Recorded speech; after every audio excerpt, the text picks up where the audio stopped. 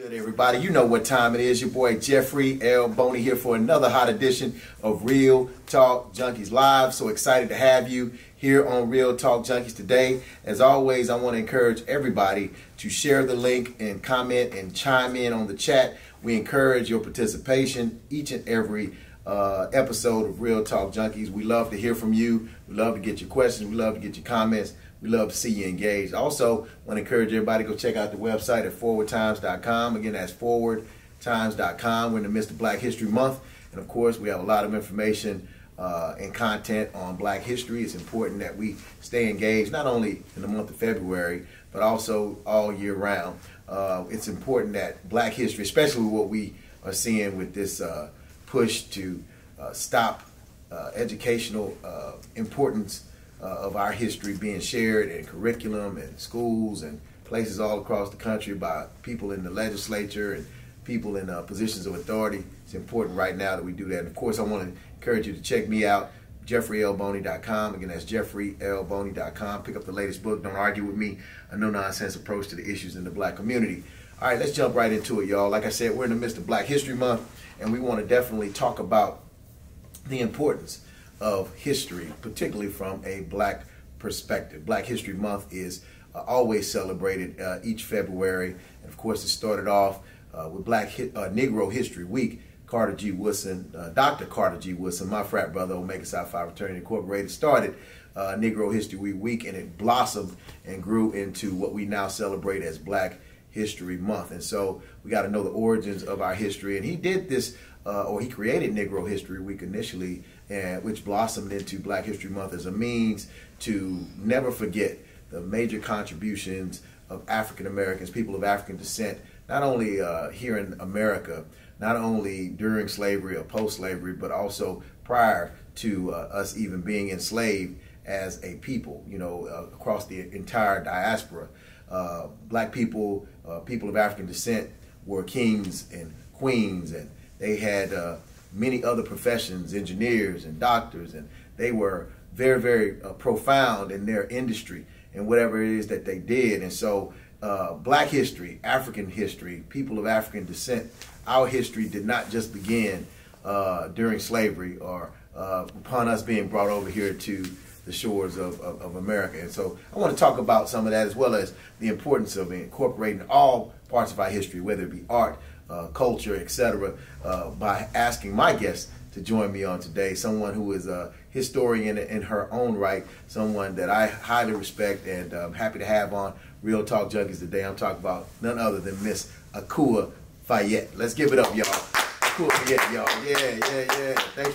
Thanks for being on Real Talk Junkies today. All right. Okay. So talk to us. So tell us a little bit about yourself, where you're from, and what you do. I'm from here. I'm from Fifth Ward, though. Okay, all right. Sorry to hear that. Fifth You know what I'm Ward, saying? Texas. Third Ward. I'm Third Ward. Fifth Ward, Texas. And we were there first. Oh, okay. All right. Here we go. Oh, here we go. But yeah, I was born in Fifth Ward, Texas. And matter of fact, I never heard it called that until one day I heard someone speaking from Wheatley. It was I was at my children's high school, and the lady says, "I'm from Fifth Ward, Texas." I say, "I like that." Yes, indeed. Yeah. So you went to Wheatley High Went School. to Wheatley, went to EOS, went to Crawford, Yes. EOS Smith, and Wheatley. Yes. So let's talk about, you know, I know you're a historian. You do a lot of different things. You're multi-talented. And so let's talk about, we're in the midst of Black History Month. You heard some of the things I shared earlier. And you hear about some of the things being done, like in Florida, here even in Texas, and across the country, where a lot of these governors and these legislators, these politicians, particularly on the right side of the aisle, are seeking to vilify the teachings of Black history. Yeah. The good, the bad, and the ugly. So what are your thoughts on that? Well, you know, I didn't get into protesting until I was in my 40s. Okay. Which was a shock to my children. Mm-hmm. We just kind of like packed it up and said, "Y'all old enough to take care of yourself. We gonna hit the street, join them buff," and start looking into history and culture. But what really got me into it was that I grew up so differently. Mm-hmm. My father was killed when I was 10, and you said your father was my murdered father, when you was 10? No, he was killed. It was a situation that impacted my life. I'm the kind of person that no matter what I go through, I glean for the gold and the silver, even as a kid. And we were without a home at the time, and my father was killed. You know, I won't go into the details, but I'll say it like this. I said, when I grow up, I will never be homeless. I will never live with anybody in a way that I am not comfortable. And at 19, I talked to a realtor and selling me a house in South Park 50-some years ago. And never rented, you know, from that year of being married to now. Because it impressed upon me that there are things that you can do at home that you can't do nowhere else. And when you go live with someone, things can happen out of your control. And it's not your space. And so I said I always want to have a place for my children to be safe and come home and know that everybody belongs here, is here, and if somebody come in, it's because we've allowed them to come in and, you know, have the kind of control to be, you know, whatever.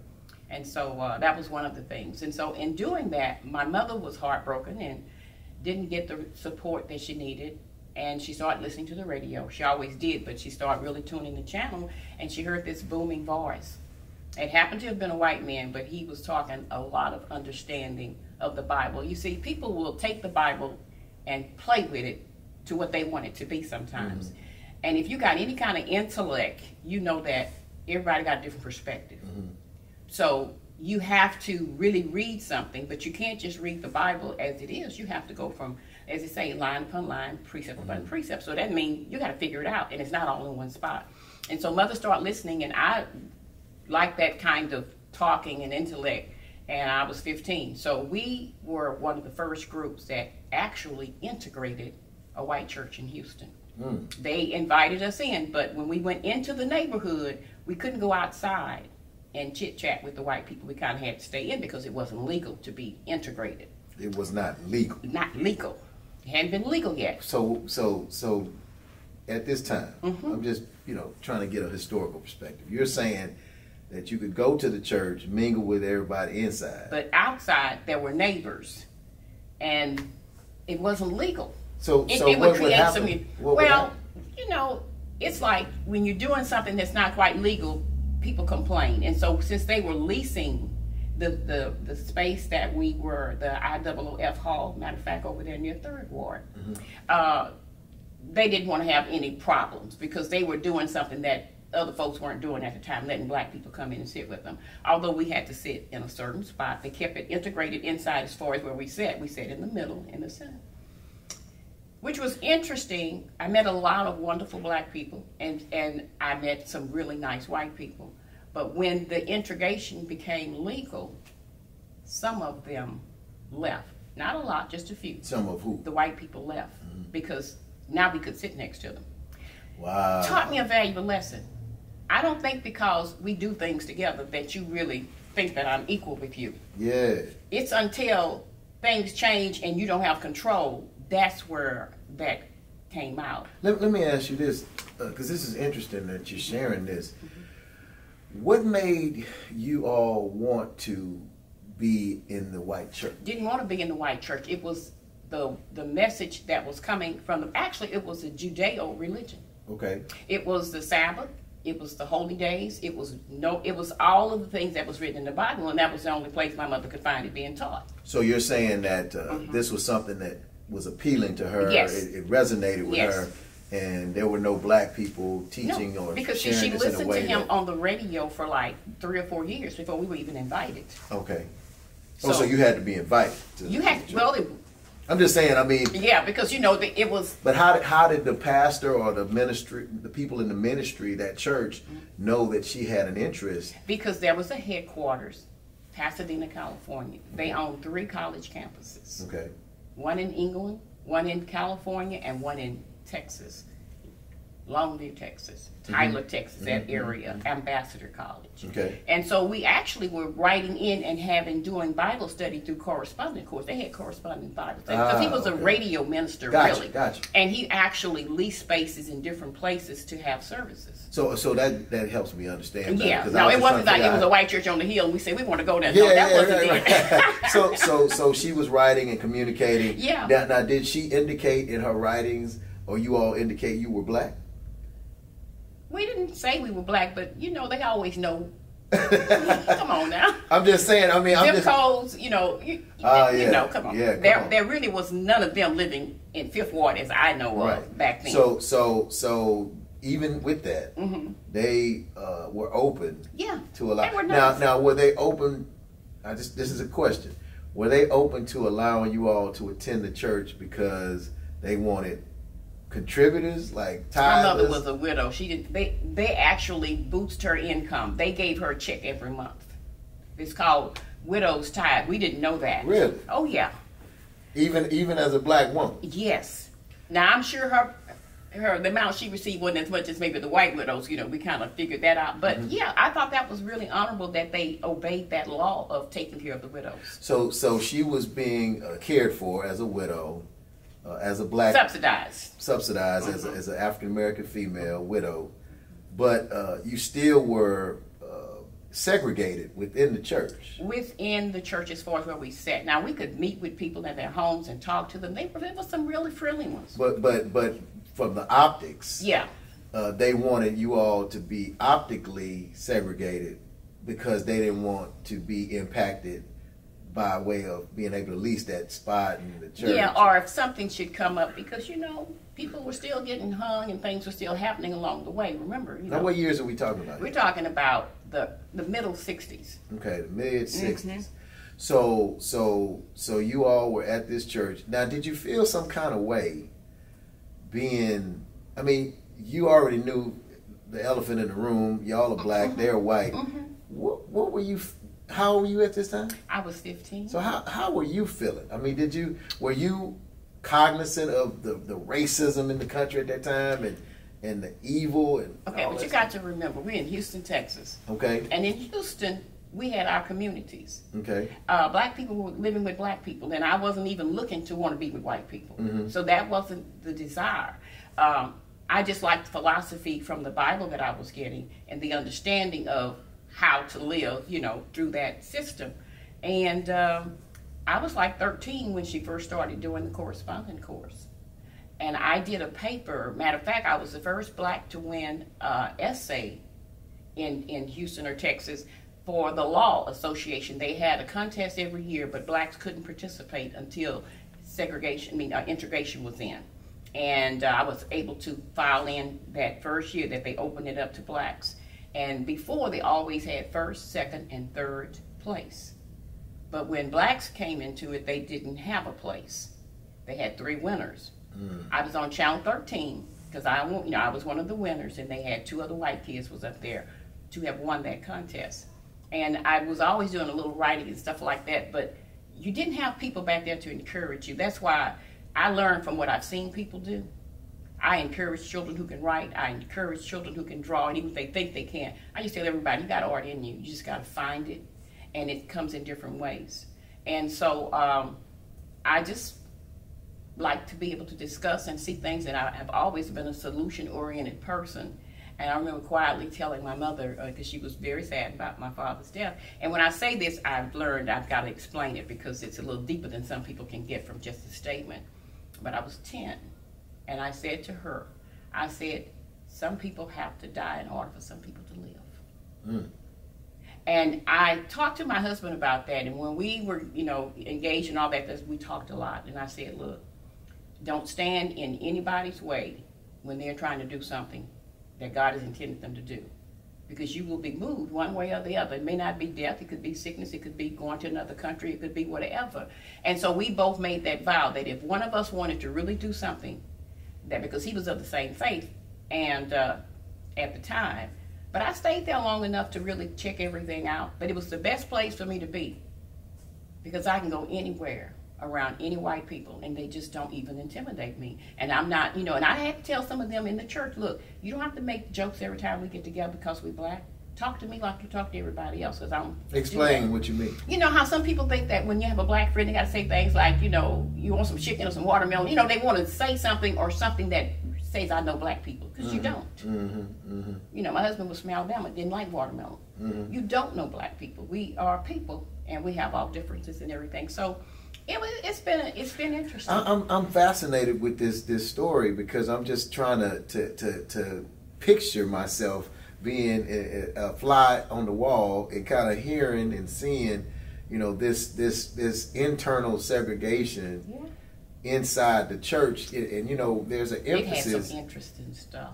Yeah, I mean, but it's just fascinating to me only because, you know, I've written articles and pieces, and I've studied, you know, religion a lot over the course of my many years. Even when I went to University of Oklahoma, I studied a lot of different religious things. But then I studied this phenomenon, which was adopted by the Ku Klux Klan, as a matter of fact, called Christian ideology, and it was based off of the fact that they believed that, per the Bible and per religion, that they are the superior race. Yeah. And that you know, anyone of darker hue, like black people, are cursed. And they use scriptures like Ham and Abraham and all of that type of stuff, and all of these different scriptures to justify their superiority and our inferiority and how we're cursed.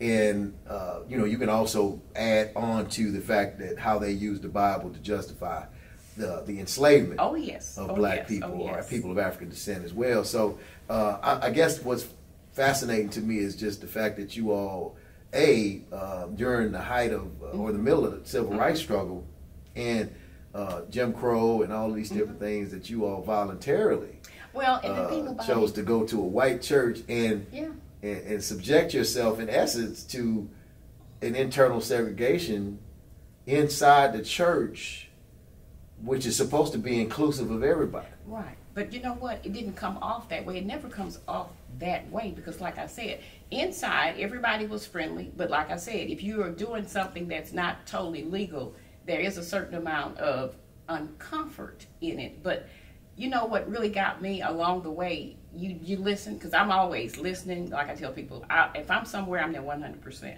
I won't miss a day. Won't be late. But if I be late, if I start being late, which I probably won't, I'll just probably stop. I've already made an assessment, and I don't walk. I tell them make my assessment. So after having been in that church my mother passed after she'd been there like 21 years. So when mother passed, I was really on the verge then of seeing some things don't change, because just like inside of the United States, you know, we're in this country and segregated, and we don't jump off the cliff and leave. You deal with it. So I thought, you know, this is supposed to be of God, and I finally came to the conclusion that if God was a racist, that I wanted to go to hell. And I decided that we're going to open this up. I started going to Texas Southern, to Ty-City. I started going to the shrine, reading about all the history and the culture. For those that are watching, they may not know what the shrine is. The Shrine of the Black Madonna. Okay. It used to be, you know, really just a big place to go to get our history and our culture. And so I didn't ever join, but they used to call me an honorary member because I was there often, you know. And one of the reasons why I wouldn't join them, because they did Christmas, and I don't, you know, it was like I know scriptures that talk about Christmas is not necessarily what you worship, and I'm okay with it now for people who want to do it, but that wasn't something that I wanted to do, and didn't have any great Christmases anyway when I was a kid, coming up, you know, like we came up. But what I decided to do was, before I leave this church, I'm going to confront the minister, and we need a conversation. So we had a conversation. I say, first of all, I've noticed in the children's Bible stories, it's racist. He said, well, how do you see that? I say, because they have all the evil people dark. He said, it's not even a colored book. It's black and white. I said, yeah, but you know how to shade. And I want you to go back and read every story. Where the bad people are standing, they all got black hair, black beards.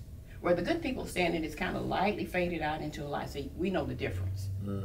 And once he went through it, he went to the University of Houston to take a course on race, but he couldn't change the church because it really comes from way up, you know, from California and so forth. But it eventually began to tumble down, because when that started coming out, people started becoming uncomfortable, you know. And so I put on the first Black History program that church ever had, and it was like about 70 years old. And the first one I did was one that I actually dreamt a dream 3 days before the event. And I have it on video. I was about 30-some years old. And it was, the name of it was The Boy Who Had a Tail. And it's really explaining to them and to everybody, you are who you think you are. And you are who you allow people to tell you who you are. And as it goes through the story about how this boy discovered that he was a prince, that he come from royalty, and that, you know, and actually, you know, there was a statement not too long ago about somebody was calling somebody a monkey or ape, and I said, you know, we need to stop getting, and it disrupted the election period. When this lady called somebody, say somebody was a monkey or something, I said, well, you know what, people are playing with us because we know that we're not monkeys. And now you can Google, you know, you don't even need the Bible, like, you know, Google, just Google it. Go Google monkey and see where monkey came from. Didn't come from our imagination of what people do with monkeys. It was someone else. And when you look at all the varieties of monkeys, they look far less like us. So I said, why do we let people take things and taunt us when it's really embarrassing the monkey the way we act as human beings sometimes. So what I do with the goose sense stories, I take the geese and they tell the story of what people act like. And I got the idea of goose sense from the first Black Caucus Convention, because when I left that church, I went straight into politics, but I didn't know nothing about politics because guess what? People basically in that church didn't vote. And when I came out of it, I was shocked to know that churches who get money from the government can kind of have people in a position where they don't vote. I mean, that's like an oxymoron. And you get up and say, well, we want to pray about something that's happening in the city. And I'm thinking, go vote. And so that was the first thing that I did. And when I went there, there was a minister that was preaching about if only Black people had the sense of a goose. And I said, well, I think everybody needs a sense of a goose. So I started studying geese and came up with the idea of using them. At the time I did the first story, I didn't even know about the goose, but I put that into the goose and story because I teach on wisdom and history and culture. And I say, we all need to know about goose sense. And it's really fascinating. And so when I do the story, and I'm taking, one is for the past, one is for the present, and one is for the future, and other one have other positions, and there are 5 major characters. But I told that story in a hotel in New Orleans to 8 Black children who were doing they were doing like a little fashion show, and their parents hired me to do that. And there were 30-something white people at the bar. When I got through with that story and went to my art table, they came to my table. Some had tears in their eyes. Because they said they'd never heard anybody explain racism the way that I did. I say, when I explain racism, I let white people know, I'm not blaming you. I know you weren't even born. But you're responsible. And we're all responsible to make it right. And I've had white kids write me letters and say, come visit my home, talk to my parents. When I used to go around and do free stories at the library, and then I start, you know, doing them at the schools being paid. I had one lady, took her 2 years, a Jewish lady took her 2 years to get me out to Austin to do my storytelling at a white school. And they really didn't want me to come because it took her 2 years, but she said, you've got to hear her. And I, you know, they always have 1 or 2 classes that are storytelling because you want to be comfortable with the children. They took the whole school and put it in the cafeteria for me to do a story too. But I did it, and they were quiet. So we're in the midst of Black History Month, and I mentioned earlier there's an attack on our history. Yes. Of being told the good, the bad, and the ugly. It's not all ugly. No. It's not all bad. There are some great and good things, but we can't ignore the ugly things. No, it's got to all be told. And we can't ignore the bad things. But there's this, and they're starting to use these buzzwords and phrases, woke. They're flipping the wokeness, and basically woke equal Black. You know, if you look at it, they're using it in a way that you only can talk about. When you talk about wokeness or woke, you talk about Black people. That's what you're talking about.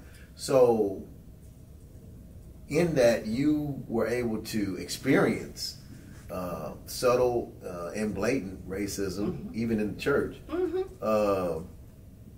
segregationists, and you got these people, like you just said, that you tell them, I'm not blaming you for the direct actions of your ancestors, but you're responsible. Yeah, to make it right. But many people don't believe that they're responsible, and they don't want to feel guilty for the sins of the father or their mothers or their grandfathers and great-grandfathers and great-grandmothers.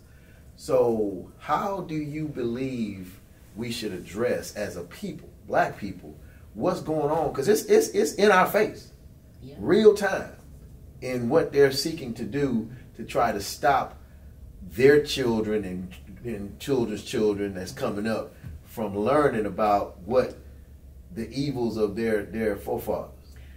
Well, you go through life learning and beating your head against the wall and know that it doesn't help.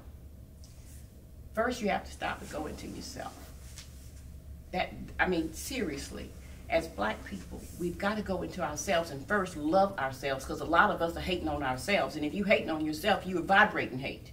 And you're going to meet people that hate. Mm-hmm. I'm serious. I've tried this several times. I leave the house with an attitude of something good. Meet good people all day. Leave out with an attitude of something else, you meet people ready to deal with you. Mm-hmm. So I've learned you give off a vibration. It's almost like when you say, they better not ask me today, because I know what I'm going to tell them. They don't even ask you. Mm-hmm. They can feel the vibration that you know, and not to, we're not going to go with you today because you're ready. People like to catch you off guard. And what I'm really hoping for our people is just to learn to go into ourselves and make an assessment. Whatever's been done that's wrong, it's up to us to go inside and to make it right. But sometimes we repeat it, because let me tell you, I wrote this book. I dreamt the book and wrote it out in a big tablet 25, 26 years ago. I wrote the book and did the stories all over Houston in different places they would send me. But I was going to get the book published. I said, I'm going to get a black publishing company, 100-year-old black publishing company. That's what I want, because I was trying to do all black. That didn't work out. And I keep my paperwork so nobody couldn't use what I had, because I knew what I had sent. But I was going to Walt Disney for 2 years in a row and was going to take the books. And they said they would give me $500 if I would just go on, but I hadn't seen what they'd done with my story. Well, when I looked at, I said, well, you got to show me what you're doing with the book, first of all. And I didn't believe you're going to give me just 500 free copies without any paperwork, without any whatever. So let's see what's going on. And when I did, that's when the internet had just come out. So they sent me on the internet an email. And I was reading my script. They added 5 characters to my book. And a little script to my book without even asking me. Now, they was telling me, we're going to call you every time we make. I said, well, no, you got to do a lot of stuff. But, you don't do that to an author's book. But they took out the part where I started talking about how this country was won, stole, however you want to call it, mm-hmm. was taken from the American natives. And that when people do good for people and people turn around and do evil for them, that's the example that's been set. And I did it in a nice way, but I told the truth in the book. Because that's what I do the book for, to tell the truth. Because I couldn't get history in school when I was in school, the kind of history I got at the Shrine. And they wanted to take it out. I said, I'm not taking it out. And and you can't add no characters in my book, because then if you do, you will take your characters and start your own Goose and series, and we're not doing that. So I didn't do it. I set that book down for 20 years, and I know God preserved it. Started doing it all over again 2 years ago. This time it was a 100-year-old white publishing company, and they messed up, so I said, I'm not going to do that. So another company. Long story short, I've learned something about publishing companies, and I'm getting ready to put some stuff out to help people who are self-publishing, so they'll know how to do and how to get around the internet. Because being an older person, it's a lot about the internet we don't understand, and they're ripping off seniors like crazy. Mm-hmm. Start recording everything you say to people over the phone when you're doing business, because if you're doing it by the internet and you're signing on to the internet, when it goes, you don't know who's rechanging stuff and what comes back. You don't know. Mm-hmm. So if you snap, just picture of everything and all that to keep that together. But what I'm trying to say is this. I got 100 copies from this company of the book, and they had 9 blank pages in there. And I said, this is not right. It's supposed to have some cloud pictures in there, but the other pictures, and I knew that because when I went to do the audio of this book, I could see the guy on the other side of the screen, the white guy, looking at me like, what? Because the first one I tell is about ancient Egypt and how they came and took from us and how they brought us here. It's in the story. And so then when I went to I'm doing 3 stories per book because I want to give extra. So I did the next one, which is called The Boy Who Had a Tail. So he was a little bit better. But then I did another one that I do a historical one that I'm doing from people that we have done things in this country with. Like even in Houston or whatever. And when he came from behind the audio booth, I said, I could see you were a little disturbed by the story. And he kind of smiled. I said, but it's the truth, and it's what that's what I do this for. I say, but I'm not blaming you if you listen to the story, but we're all responsible, and you're responsible if you're living off of the wealth of something that was taken from another people. And the least you need to do is not put stumbling blocks in their way, even if you don't do anything else for us. But we've got to start doing that for ourselves, Jeffrey. Yeah, we do. And so I know that you're heavily into art. Yes.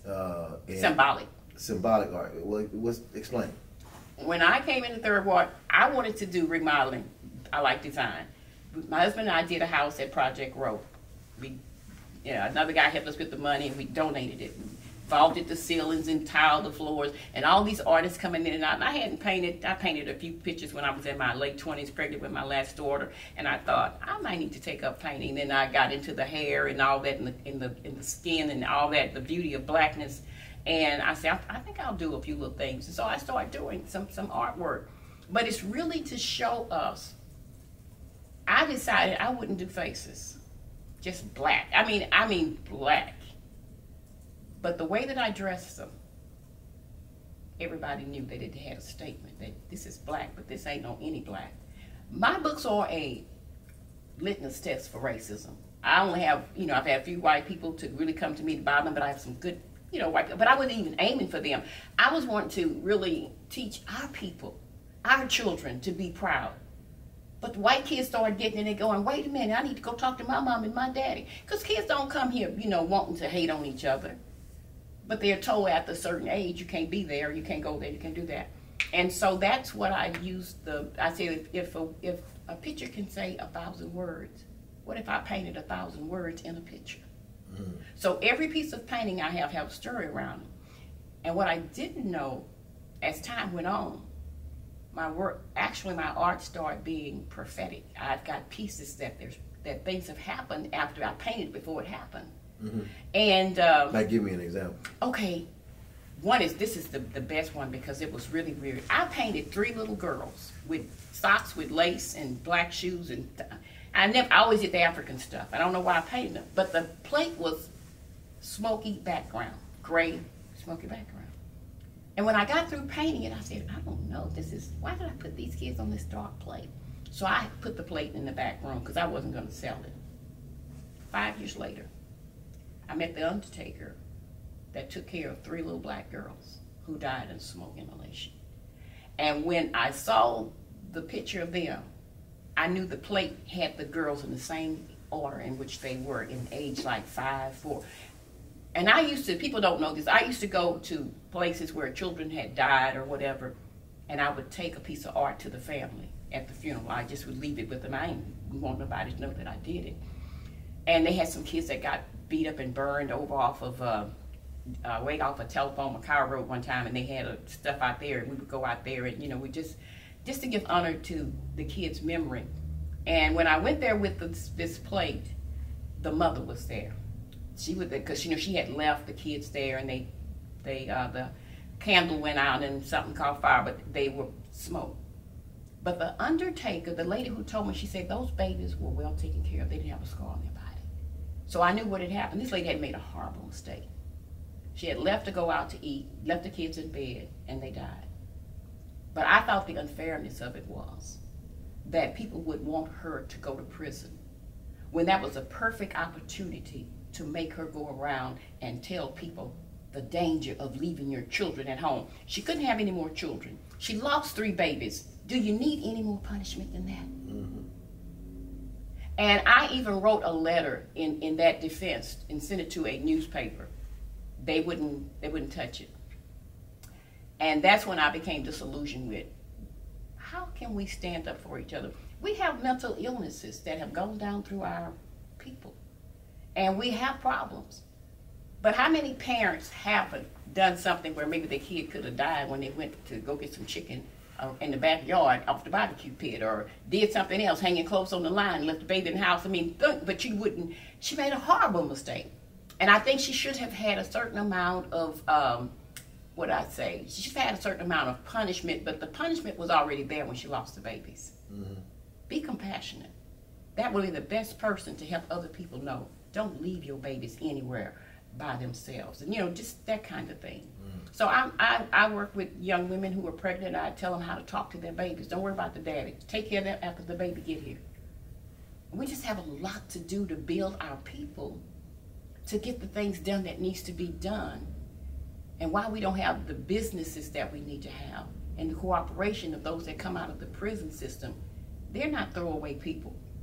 But I think I think that, kind of going back to your experience in the 60s, I think that, and I talk about this in my book, and I talk about this often, regularly.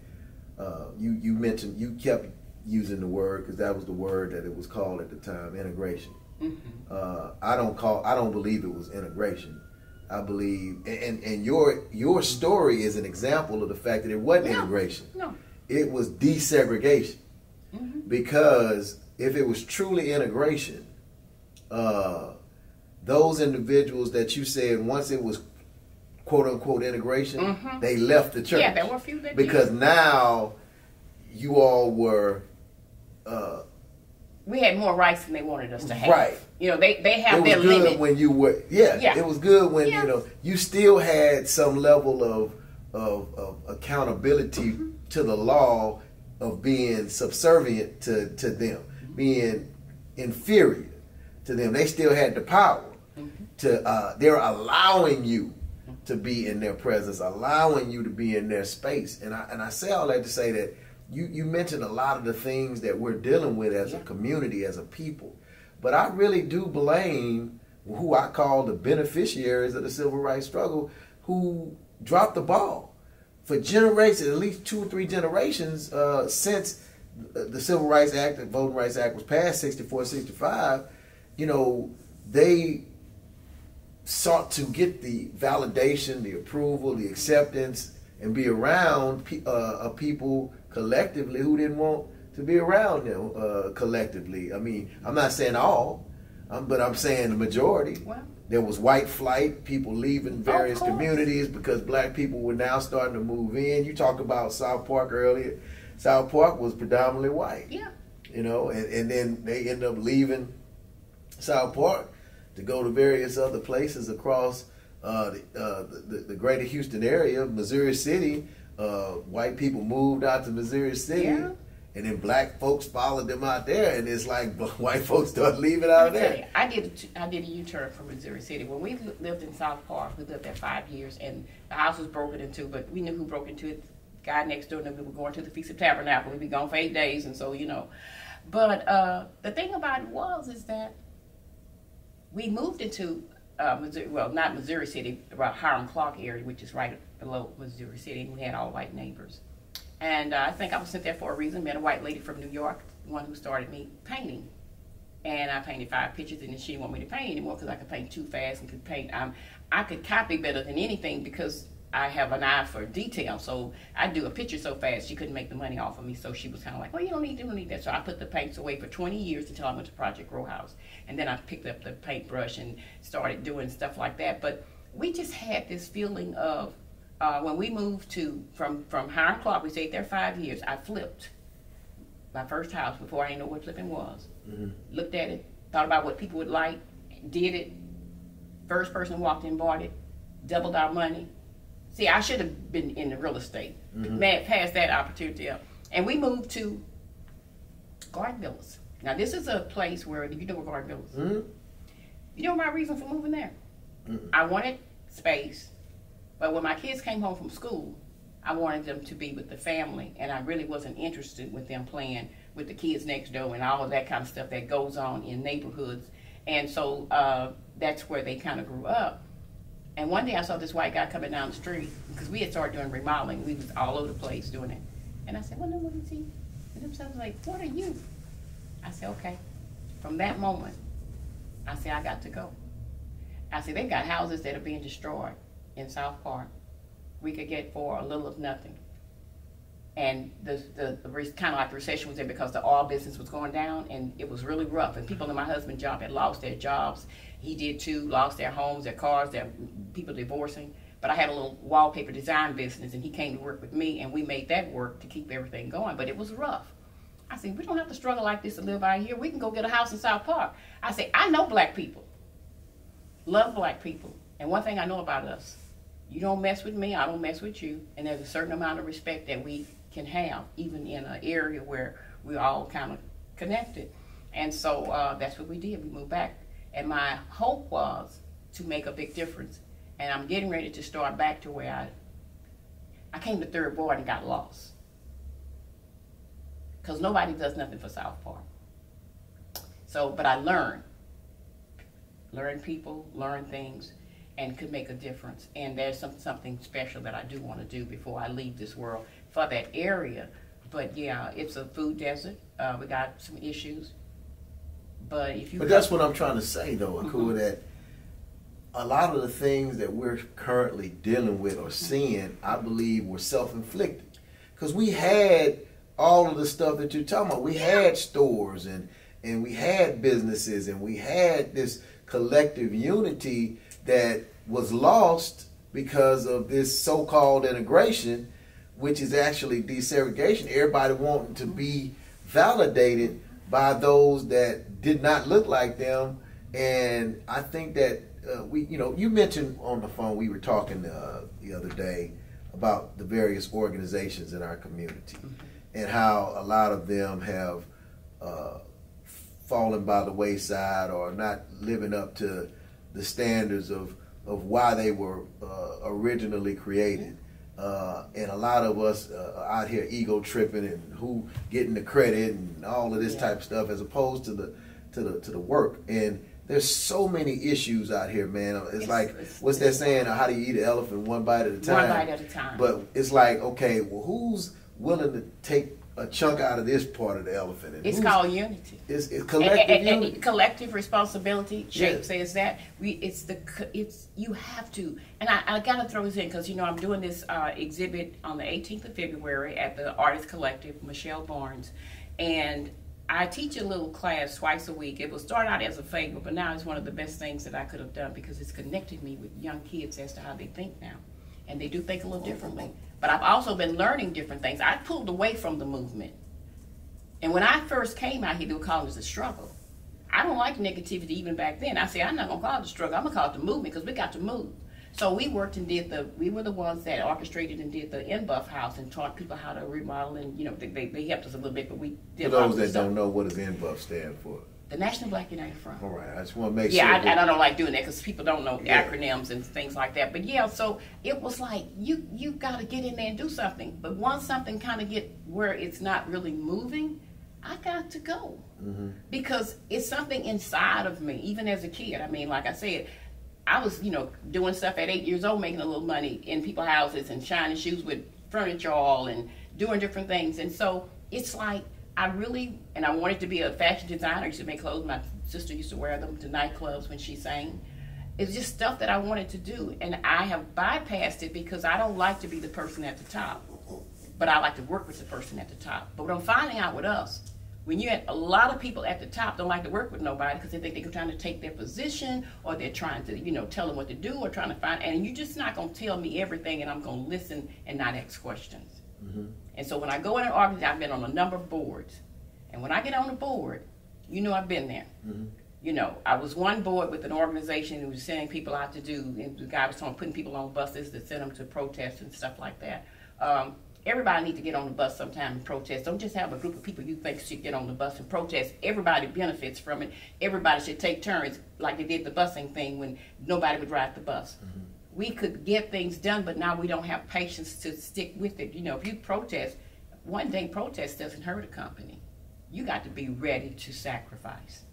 And there are lessons and things that we are not even thinking about because our kids don't know about sacrifice. So we got to be willing to sacrifice.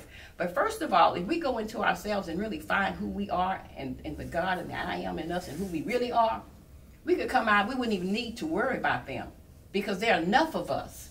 And there's enough money within our realm to do whatever we want to do. And in a perfect world, you're right. And the sad reality, however, is that, again, we were forced to have to do business with each other, to have to live amongst each other, to talk to each other. we were all a part of the same struggle / movement, whatever you want to call it, during that time. And once we got this so-called integration, which was desegregation in itself, it's like we felt like we was equal to them but it was only on paper. It wasn't from a resource standpoint. And so I hear you when you say we need to look within ourselves, but some of us were not taught to look within ourselves and have that type of pride and self-awareness and self-love, because I believe that the ball was dropped. And so the same attention to the needs of our people and the collective unity, even if it's a remnant of people, it just kind of started to fall away, and which is why you start seeing gangs being formed in our communities, because a lot of those younger people were looking for love, looking for unity, looking for guidance. And so they was like, well, I'm not getting this from my parents or from the community leaders, so I got to figure this thing out on my own. The same thing with the Black Lives Matter movement. We have NAACP and various other organizations that were created, but those young people was like, you know what, we're getting killed, we're getting brutalized, police brutality and all this stuff happening. Trayvon Martin was killed and his killer was gotten off George Zimmerman. Enough is enough. We got to stand up and do something. And so I guess what I'm saying is you have a breakdown, a chasm that exists between those like yourself who grew up during the time of the civil rights movement versus those that have no idea what it was like, about what the fight was like, the advocacy, the getting on the bus, the doing the sit-ins, the all of the stuff that was being done. And they're just saying to themselves, I don't know what the hell is going on around me, but I don't like it. And I don't know how to fix it.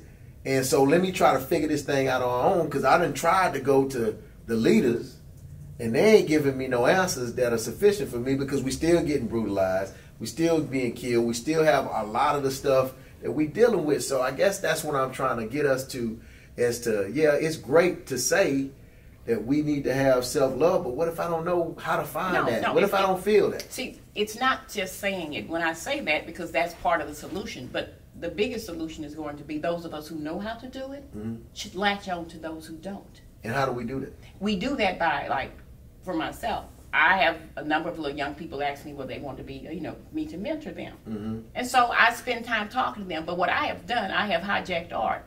I don't go in there just teaching them how to paint. I say this is the art of listening, the art of silence, the art of seeing, and I am teaching them different things. So this is what I want to say. I have a 5-year-old class, and this Asian guy came and said, we got a contest going on, and they really want these kids to paint something that mimics strength.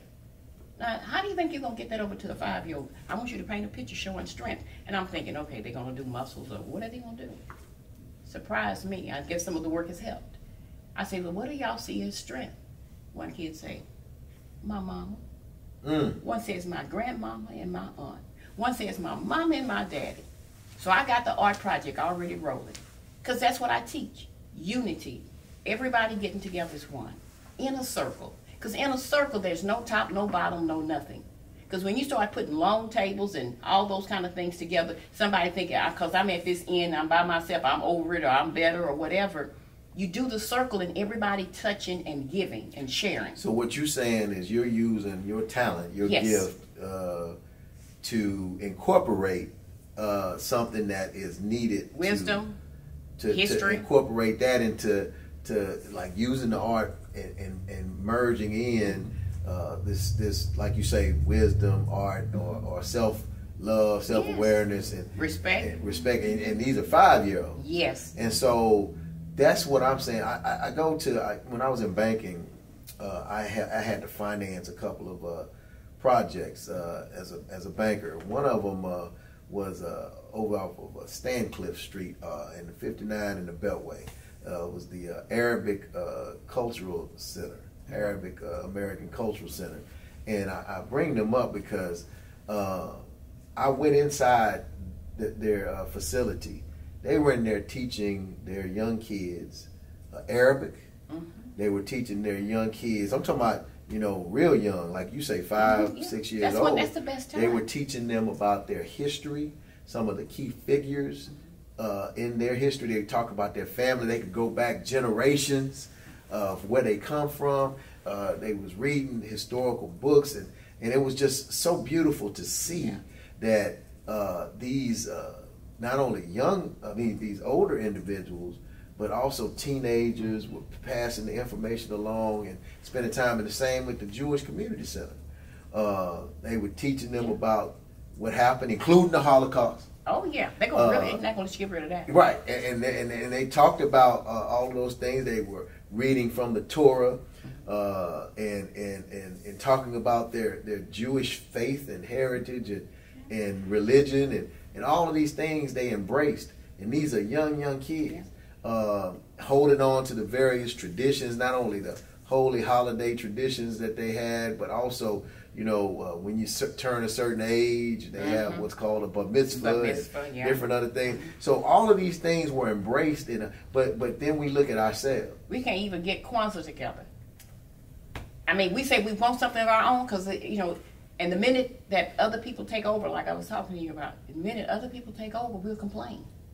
But what are we doing? Mm-hmm. But we're going to have to change that. We're going to have to change Just like a Juneteenth. You got some of these corporations and people, the entities who now that it's a federal holiday are looking to, I don't want to call it hijack, but they're looking to make money off of it and capitalize on it from a monetization standpoint. I can't be mad at them or whatever, but where was this passion and love collectively? It's all about money.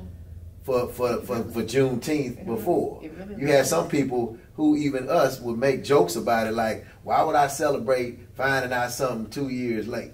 Well, you know, my take on it was we were free before we ever got on the boat, so to speak. Mm-hmm. But we called them slaves. They weren't slaves until they got over here. They were enslaved. So I had learned not to call our people slaves. They were enslaved. Absolutely. But going back to what that being in that white church did for me, I ended up in River Oaks, in the richest church in River Oaks, in a meeting with 100-some white women, the only one in there.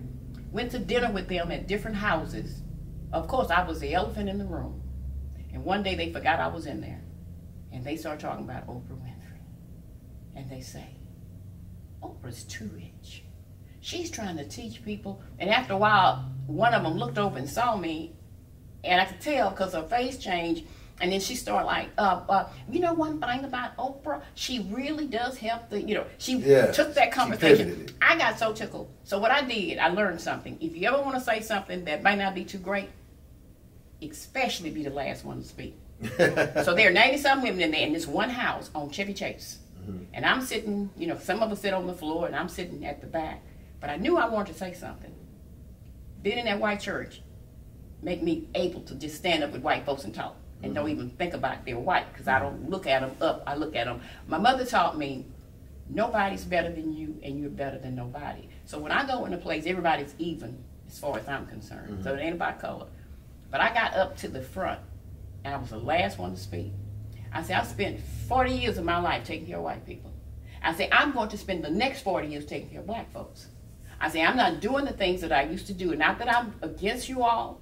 I say, but my purpose is to help my people. So when I moved in that black neighborhood, I had black folks stop talking to me because you moved into South Park. Like, well, you're not really, you're not, oh yeah. You're not really what? You're not really up there with us if you're living in South Park.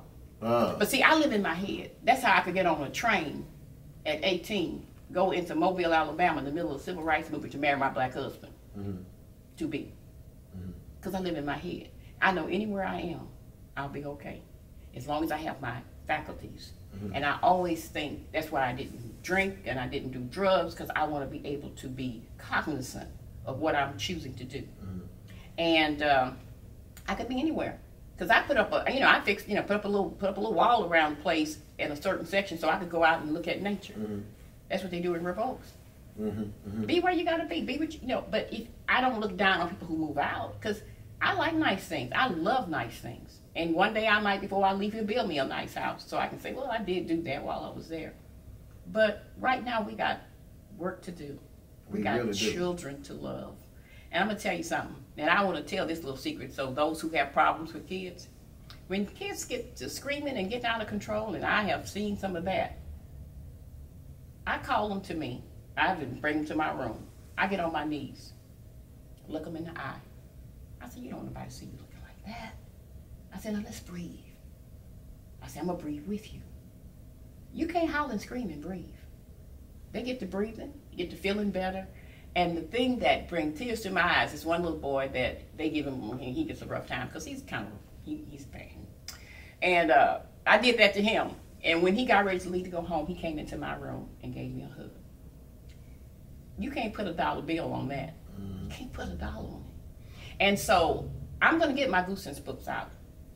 His last publisher, I've got it all now where I can probably do Amazon. I'll get somebody, and I'm going to get them out. But the stories are going to be gotten out because the first one talks about our culture and our history from Africa and where we came from and who we really are. And the second one says, you know, because somebody say you something, you don't have to be that. But don't forget where you came from, and don't forget the people that help you, and don't forget your grandmother, your father, and all this different stuff, because this boy ended up being with his grandparents. And the next story I do, his parents will be found. But as a people, we have got to look out. And I tell people, if you're living in a neighborhood, if you're listening to me, and they're children, and you haven't connected with some child in some kind of way, you're missing out on something. Find a child to help. Yeah. Find a child to help. I had people to buy things for me when I was a kid. And who they used to, one couple, the one I used to clean for, they used to drink on the weekends and fuss and carry on. I've never forgotten their name. And when I think of them, a smile comes across my face. And I know some people had education and money, and I don't even know their name, don't even think about them. These people set up a situation where they took me into Pasadena where, you know, it was segregated, really segregated. And I was supposed to be getting things for their little niece. And I picked out everything I thought she would like. But I didn't want to pick out the black baby doll patent leather bow-top shoes because I'd always wanted some, and that was like too hard. But I remember a story my father told me. And I selected the shoes for the little girl because of that story. And about when we got back home, I went in the closet and I was crying. And they knocked on the door. Everything I had picked out, they had bought for me. Because I knew I wasn't getting anything for Easter. You don't think that those people are not at the top of my list? And if they had family or children, I would do anything I could for them. Because they left me with something that helped me to help other children. You know, buying kids clothes and doing things for kids. It gave that to me. And so someone once said, well, you always wanted to be doing something, helping people. Why you do that? I say, I gave because I've been given to. Yeah, yeah. Well, you know, you bring up a great point as we close. You know, with this being Black History Month, you talked about something that I actually wrote about this week. And that is the things that you can do to, as an African American, well, anyone. Regardless of your race, but you know, definitely as African Americans, as a people, that we should do, and one of them is actually, like you say, connecting with a young person, not just your child. I mean, that's, you know, of course, definitely you want to connect with your child or your children. That's but you know, expand your horizons and reach out to somebody to incorporate like a young person that you can serve as a mentor and teach them something about Black history. If we're in the midst of Black History Month, let not you be the only person that knows a Black history fact or a Black history piece of information.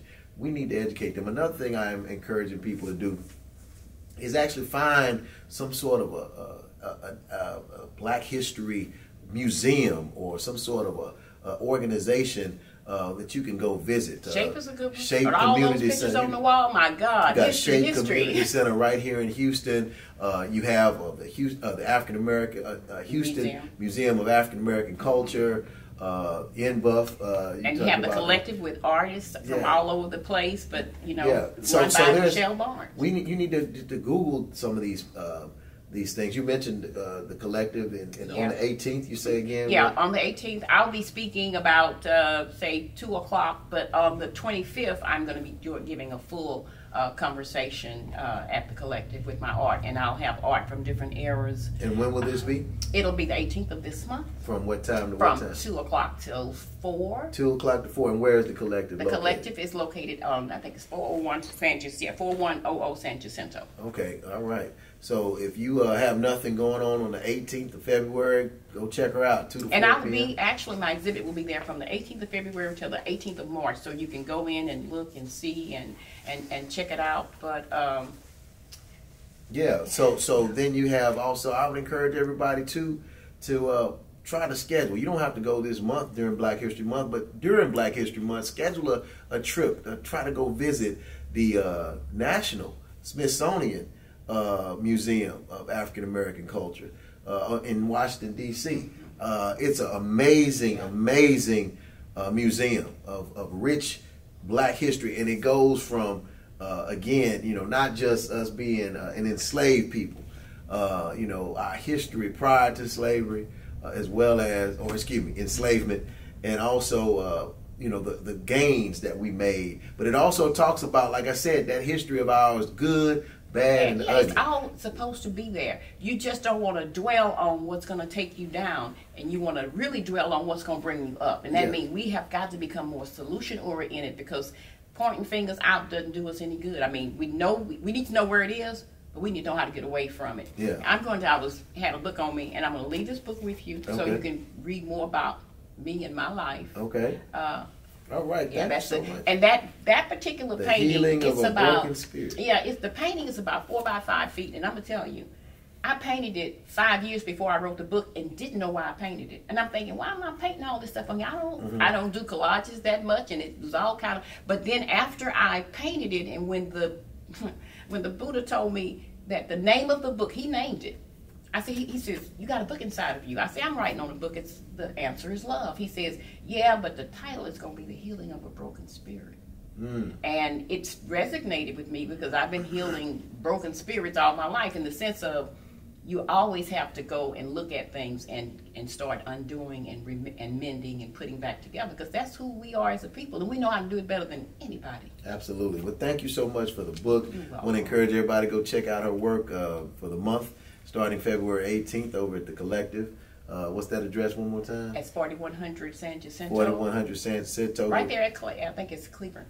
Go check it out, y'all. And of course, like I said, find a way to get engaged and involved. Go Google some stuff about Black history. Find out more about it. Something that you probably don't already know of people that have made major contributions in the history. Learn about them. Don't just Google it and just learn a few facts via a couple of sentences. Learn more about the lives of people that have made a major difference in the world as a person of African descent in your history. This is your history. If you're an African American person here under the sound of my voice, under the sound of our voice, you are Black history, and the people that you're connected to, your ancestors, are a part of Black history. So it's important for us and you to make sure you embrace your Black history and also engage in a way that you can improve your knowledge and improve your familiarity with who you are, where you come from, and who we are as a collective. So thank you so much for being on Real Talk Junkies on the day. I'm going to check out this book, and I want to encourage everybody to share the link. Again, make sure you go visit forwardtimes.com, check out the latest news for and about Black people, and connect with me, JeffreyLBoney.com, and pick up my latest book, Don't Argue With Me, a no-nonsense approach to the issues in the Black community. All right, y'all, I'm out. Peace.